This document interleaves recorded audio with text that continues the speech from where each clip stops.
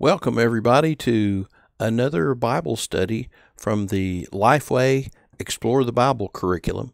Today is session number 7, and the title is The Gospel's Power. Our passage is Colossians chapter 1, verses 9 through 23. And I just want to thank you for joining me. Pray for me as I put these studies online, and I look forward to hearing from you in your comments, and thank you. I'm going to go to the PowerPoint slides here. Today is the Gospel's Power, as you can see there, and it comes from Colossians chapter 1, verses 9 through 23. Before we go too much further, let's ask the Lord to bless this teaching today. Our Heavenly Father, I pray that our hearts will be open to the message you have for each of us today. I want to thank you so much for the power of the gospel to transform our lives, to free us from sin, to assure us of eternal life. Lord, help us to grasp the fullness of what you've done for us, and help us to offer to you without any reservation our lives while we remain here. Help us to live in a way that pleases you. In Jesus' holy name, amen. All righty. The Gospel's Power from the book of Colossians, chapter 1, verses 9 through 23. The Apostle Paul is writing this, we think, from prison, and it's hard to get that man down. No matter what his circumstances are, he's relying on the Lord, and his contentment and his joy comes from knowing he's in Christ, and he is perfectly safe as a result of being in Christ. And it's good for us to know our true identity, our position in Christ, know the blessings and the benefits of being in Christ, and really think seriously on these benefits that Christ has provided for us. When we're uncertain or maybe doubtful, we tend to worry and be anxious. There's really nothing for a child of God to be anxious about. Our true contentment and joy is in Christ himself, and the more we understand who he is and what he's done for us and how trustworthy he is about carrying through on his promises to deliver us from sin and death and to grant us a place in his eternal kingdom, the more joy and contentment we can know. Last week's lesson was on the joy and contentment that's to be found in knowing Christ Jesus. And today we're looking at the gospel's power, and we'll explore the different ways the gospel empowers believers. The power of the gospel, number one, frees us from sin, and it frees us from Satan's control. And Christ himself enables believers to live a God-honoring life. Christ has the power to free us absolutely and completely from sin, and Christ's death makes it possible for people to be reconciled to God. On that second point, Christ's life, which he freely imparts to us, is totally free from sin, and we participate in that life. We'll talk about these points here as we go on. Well, suppose you were guilty of a death penalty sin or a crime. Let's say you're guilty of a death penalty crime, and you've been found guilty, you've been sentenced to die. But you're fortunate enough to receive a full pardon from someone who has the authority to grant that pardon. Then, once the pardon is received, you are free to go. And I want to put an interesting case here. How might receiving a pardon for a past wrong impact how a person lives after receiving that pardon? What would you do if at one point in your life, you're on death row, about to be sentenced to death, about to be executed, and then you receive a full pardon and you're released and set free. What impact would that have on your life? Well, I have an example here from our United States history. John Mitchell and Philip Weigel were sentenced to hang for treason. President George Washington granted them a full pardon. Though guilty, they were freed. That is the power of a pardon.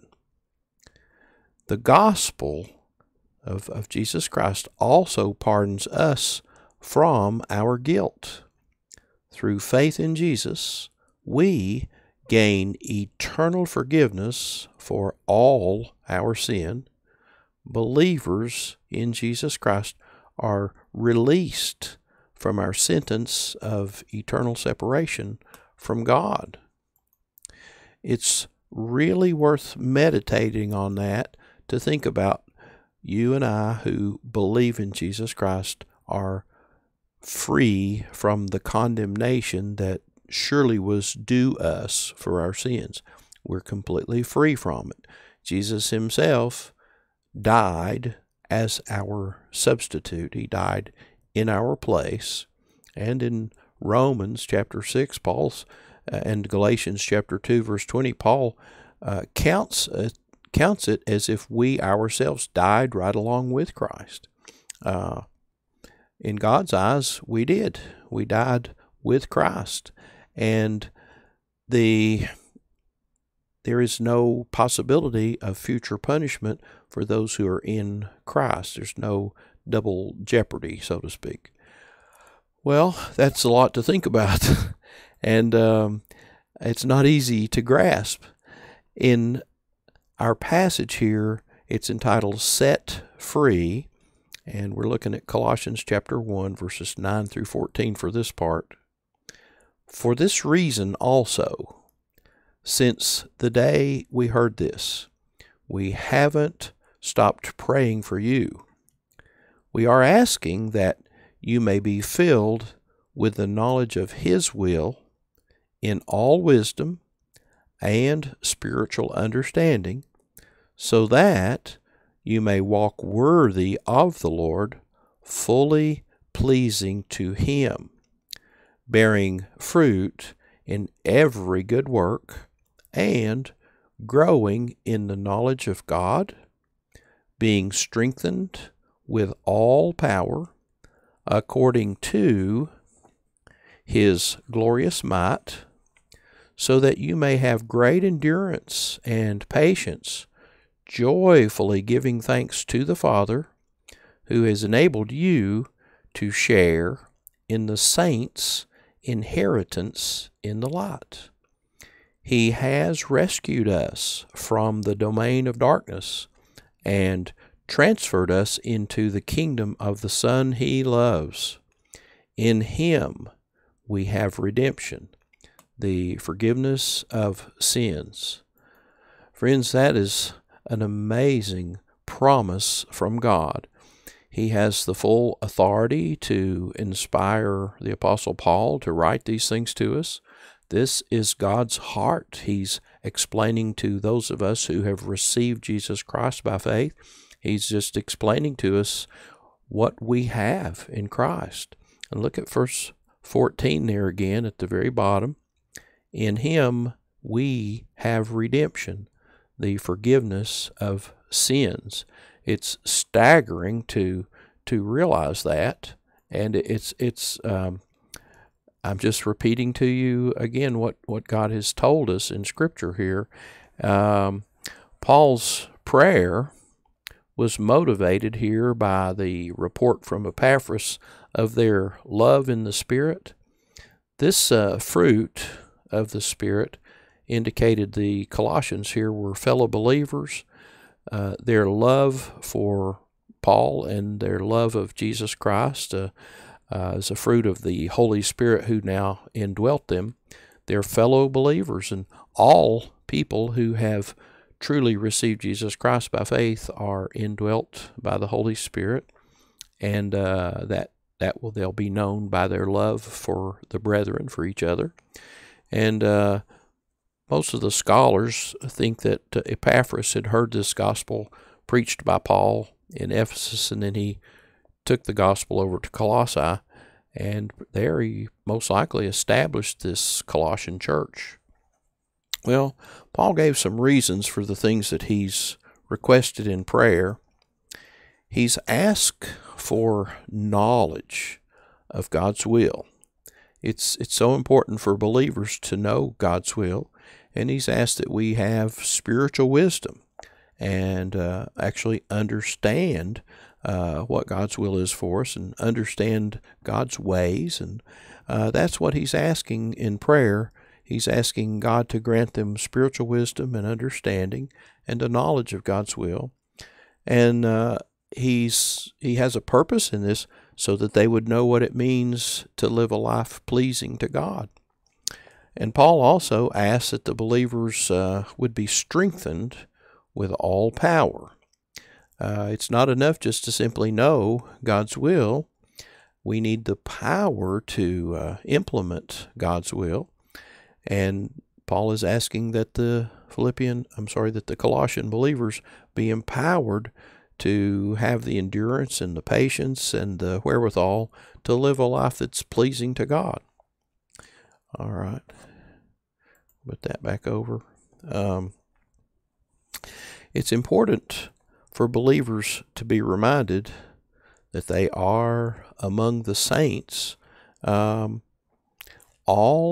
believers are actually heirs of Christ Jesus, and that's due to what God has done for them.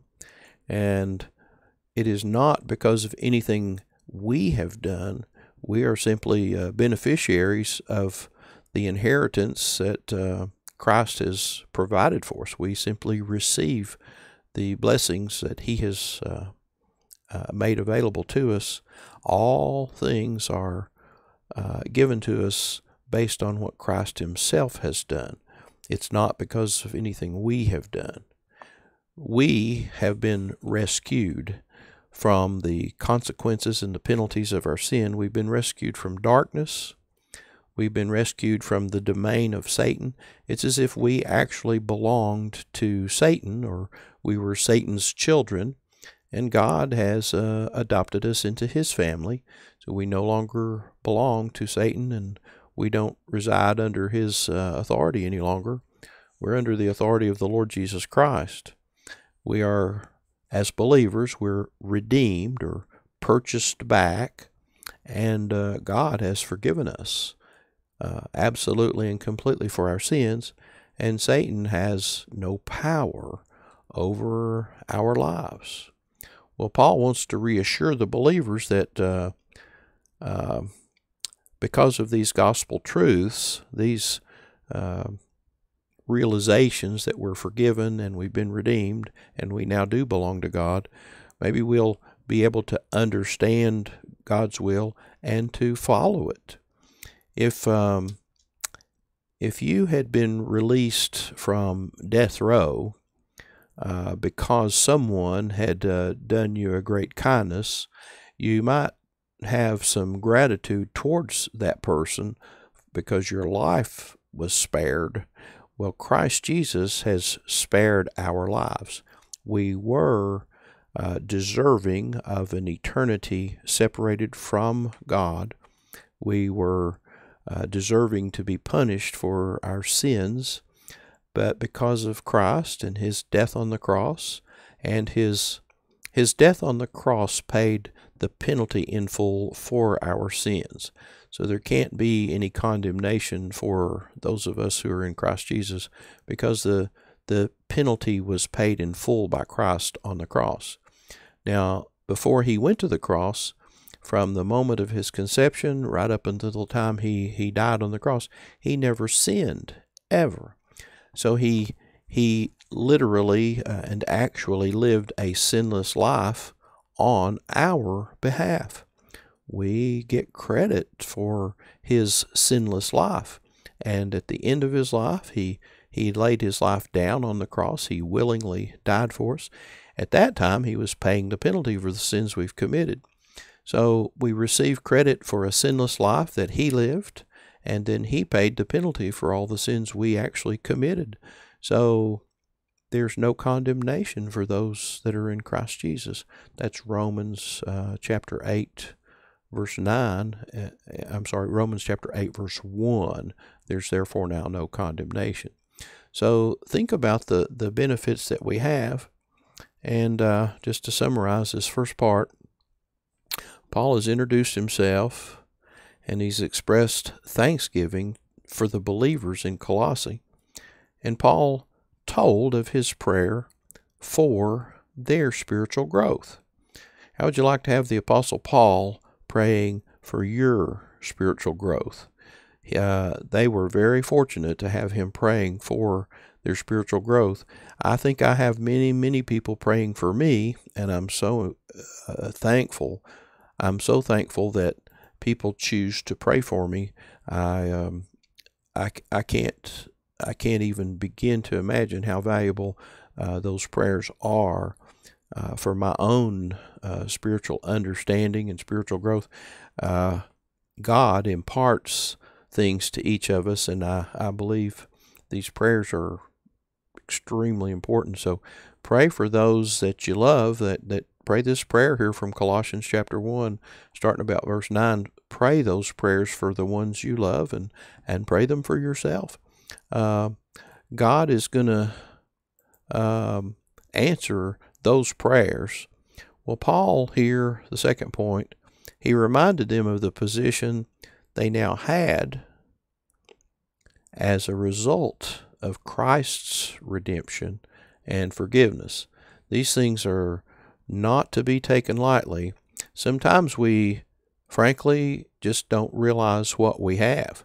So read these passages and meditate on them and pray over them and ask God just to reveal to you the fullness of the blessings He's provided for us.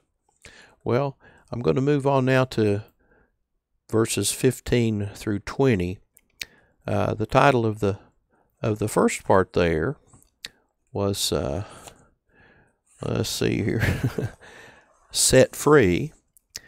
And now, if you carry that on a little further, by Christ. And then thirdly, we're going to study through His death. But for now, Colossians chapter 1, verses 15 through 20. He is the image of the invisible God, the firstborn over all creation. For everything was created by Him, in heaven and on earth, the visible and the invisible, whether thrones or dominions or rulers or authorities.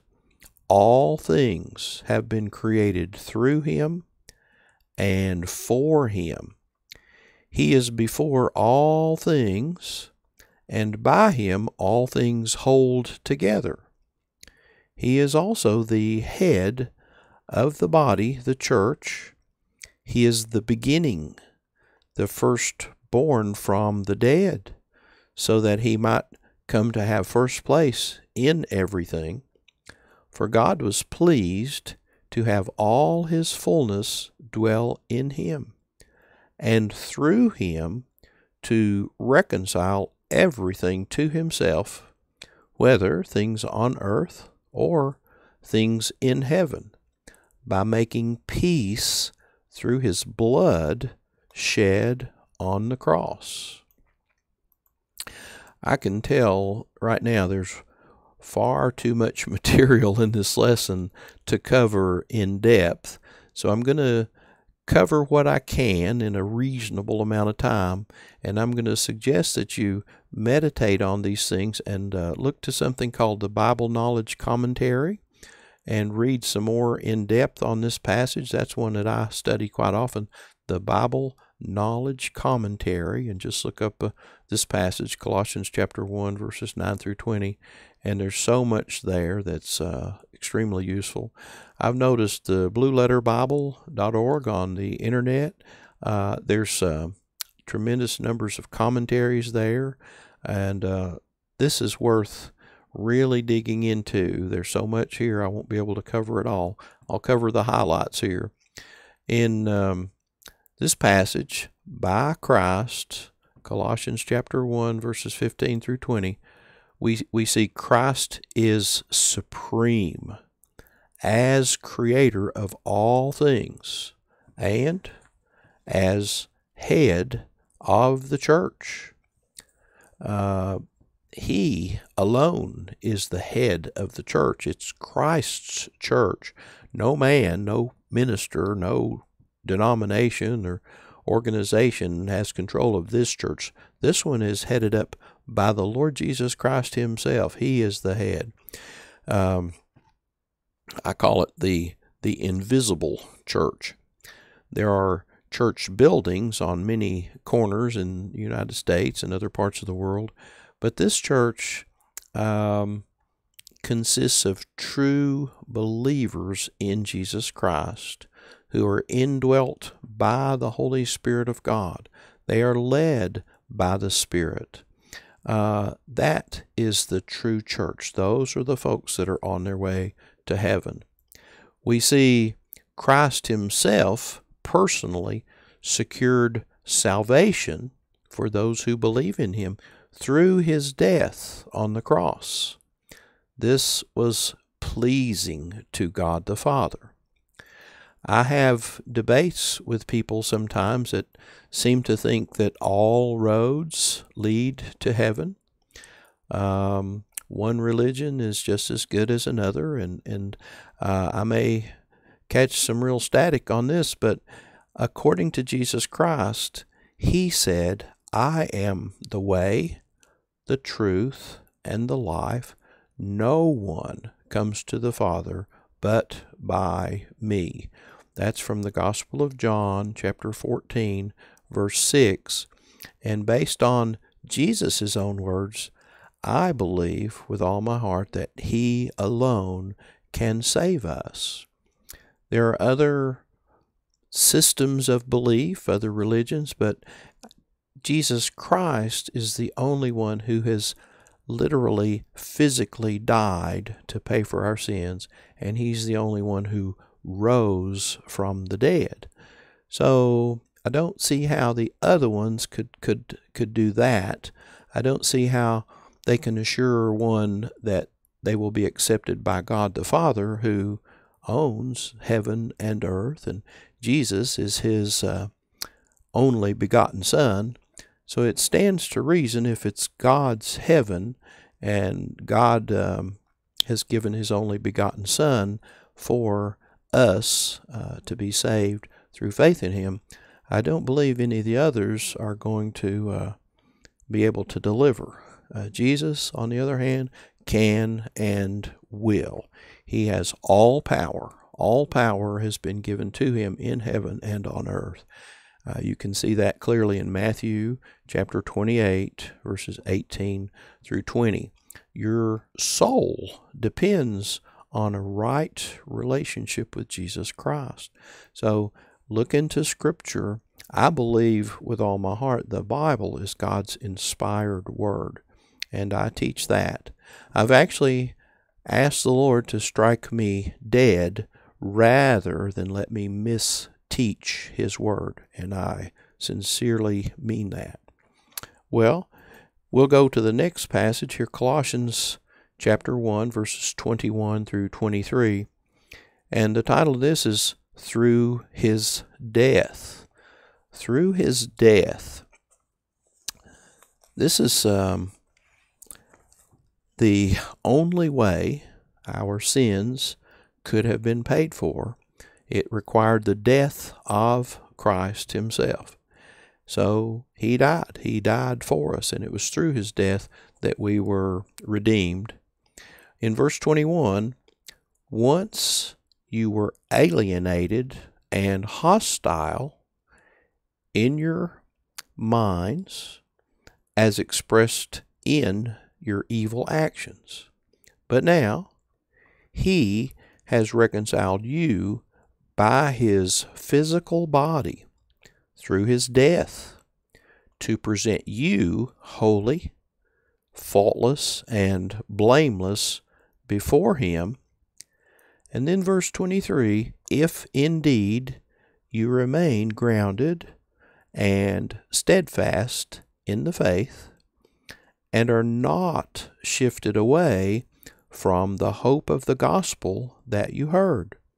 This gospel has been proclaimed in all creation under heaven, and I, Paul, have become a servant of it. The Apostle Paul is crystal clear in his assessment of the gospel. He proclaims it without any reservations whatsoever as to its truth. He's telling the world that Jesus Christ is the one and only Savior. He points many, many times to Jesus and him crucified. He says, I'm going to proclaim Christ and him crucified. And those who put their faith in Christ, Jesus, our Lord and Savior Jesus Christ, can rest in his promises. Jesus makes those promises in many places in Scripture. Matthew chapter 10, verse 32, he says, if you will confess me publicly, if you will confess me before men, then I, Jesus Christ, will confess you before my Father who is in heaven. So in the next verse now he says, if you deny me before men, I will deny you before my Father who is in heaven. That's plain as can be as to what he means. He says what he means, and he means what he says. So be sure your faith is in Christ alone for salvation. Now there's a passage here in the Gospel of John, chapter 10, and beginning at verse 27. Jesus is teaching here, and he says, my sheep listen to my voice, and I know them, and they follow me. That's a good description of people who are believers and are indwelt by the Holy Spirit.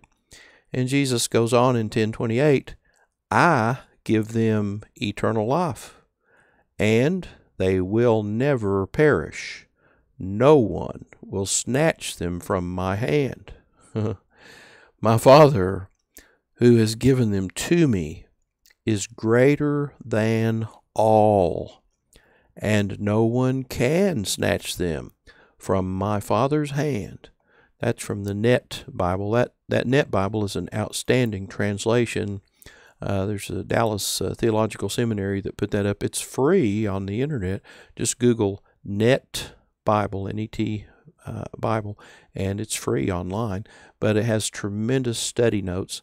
The bottom line here is the person whose faith is in Christ is secure because Christ will assure their salvation. He's made that promise here. No one can snatch them from my Father's hand. So much to think about here. It's through his death that people's sins were paid for. The Colossian believers were once separated from God by their evil actions, but were reconciled to God through Jesus' death. And Paul has challenged them just to remain faithful to the gospel which had been proclaimed to them by Paul. The idea is just simply out of gratitude to Jesus Christ and to God the Father for what they have done for us. Continue to be faithful to Christ. Don't take for granted what the price was to pay for your sins. Live a life of thanksgiving to God and obedience to God, understanding His will and being glad to do His will because you're not on death row. You're not on your way to eternal separation from God. You're on your way into His eternal kingdom. So out of just sheer gratitude, not to earn salvation or to earn anything at all, just out of gratitude, just determined to live out the life that you have now received as a child of God. Just live it out. And we'll go through here. To summarize our lesson here today, the power of the gospel frees us from sin and from Satan's control. I don't know if you've ever really given that serious thought. In Ephesians chapter 2, verse 2, it says that we're basically under the control of the prince of the power of the air. He's the spirit that works in the hearts of people who do not believe. We were all born as sinners, and we served a spirit, an evil spirit that resided in our hearts, and we were slaves of Satan until we were born again, or born from above, until we were set free from that death grip that Satan had on us. It takes the power of Christ Jesus to set us free from Satan. We can't just escape Satan in our own power. Christ is the only one who can release us from Satan. So Christ himself, let me put this back over there, Christ enables believers to live a God-honoring life. If you're able to live a God-honoring life, it's because Christ has enabled you to do so. Christ alone has the power to free us from sin. Christ's death makes it possible for people to be reconciled to God. Let's talk about this second point just a little bit. Christ, through his sinless life, which he has freely imparted to us, through his life inside us, in his mind inside us, we're free from sin. It doesn't mean we'll get it right every time, but we choose to not sin. We're free now to choose not to sin. In the past, we were unable to resist sin. Sin had us, and we served sin. In Christ now, we can serve the Lord Jesus Christ. He's in us, and he has the power. Paul said in Philippians last week, I can do all things through Christ who strengthens me. I would never be able to resist sin in my own strength, but Christ in me, and my simply acknowledging that Christ is in me, I can resist sin. I don't always do it. I don't always get it right, but the idea is his power, his Holy Spirit is inside us, and we're totally dependent upon him to resist sin, and we choose to exercise that restraint, knowing that it'll displease God if we sin. We can grieve the Holy Spirit. That means to do things he's warned us about doing. And then you can also quench the Holy Spirit. That means not to obey him when he's leading you to do something.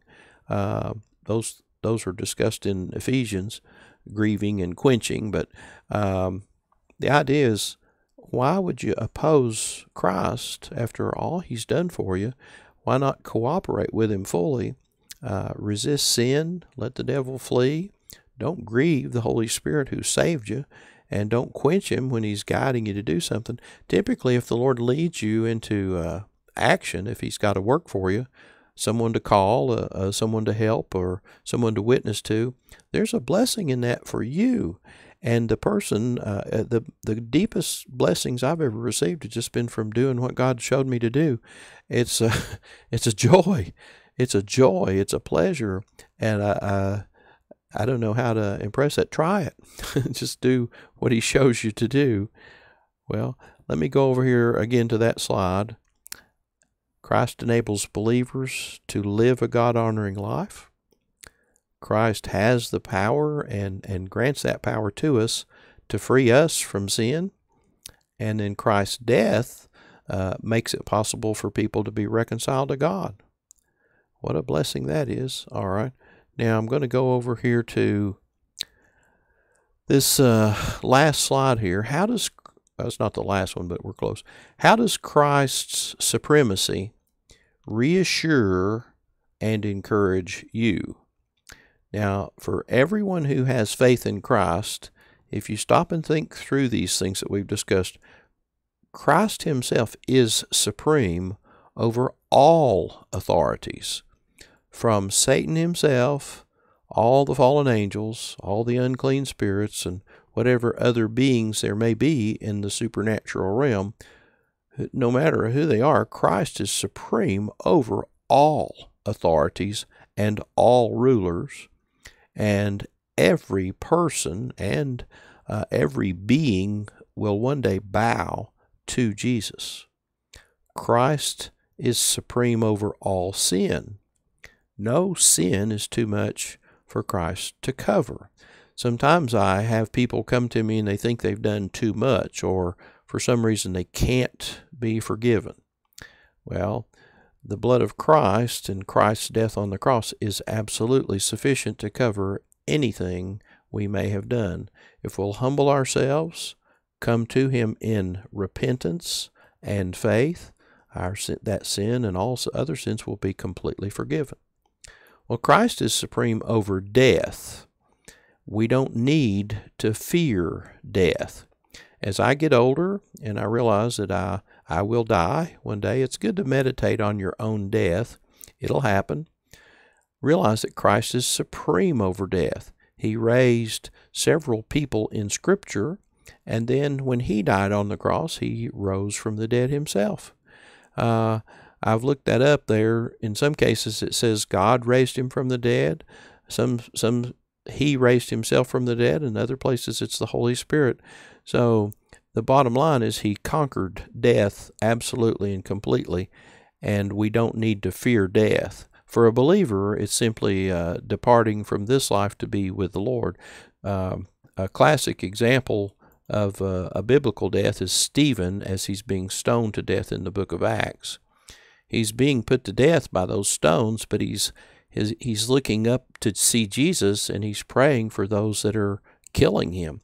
He's not concerned at all about the fact that he's about to die. He's asking God to forgive them. Don't hold this sin against them. That's the way to die right there. He's not afraid of dying. He's more concerned about what's going to happen to his murderers. So look at that, and look at how Paul faced death with great courage and total peace about it. Believers can face physical death in absolute peace. Well, Christ is supreme over creation. Nothing is outside of his control. No storm, no meteor or anything hurtling through space, no nation on earth, there's nothing that can stand against God, and he's in absolute control. And Christ eventually will reconcile everything. All will come together according to God's plan. Christ Jesus sustains everything, and he will sustain us. Well, a couple of points here. He, as the creator and as the sustainer of everything, he's supreme over everything visible and everything invisible. There's a much larger world around us than that which we can see. Christ created it. He's still sovereign over it. He is absolutely authoritative. And bottom line, we are completely dependent upon him. So the best thing we could do is humble ourselves, admit our need for his forgiveness, come to him in repentance, and he will receive us gladly. Well, I love you, and I thank you for being with me. Father, thank you for my hearers today. Thank you for everybody who's given their time and prayers to this study. I pray, Lord, that you will speak to each one who's listened to me today. I pray that they'll hear your voice. They'll hear your spirit speaking to them deep in the recesses of their own spirit. And I just pray these same things that Paul prayed. I pray that each hearer will know your will. They'll be filled with your wisdom and spiritual understanding, and that they'll all walk worthy of the Lord. Thank you, Heavenly Father. Thank you, everybody, for joining me, and may God bless you.